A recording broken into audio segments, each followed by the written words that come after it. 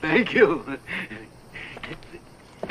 Eli Wallach, an extraordinary talent whose presence on the silver screen left an indelible mark on the world of cinema. In 1960, Eli Wallach graced the silver screen in one of his most iconic roles as the thief Tuco in Sergio Leone's masterpiece, The Good, the Bad, and the Ugly.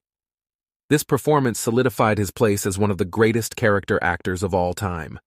Eli Wallach's portrayal of Tuco is a standout performance in the film. He brings a perfect balance of humor, charm, and complexity to the character, making Tuco both a lovable rogue and a fearsome adversary.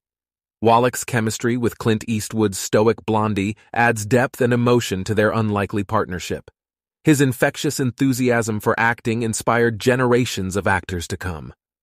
Thank you for watching. Don't forget subscribe KM Classics.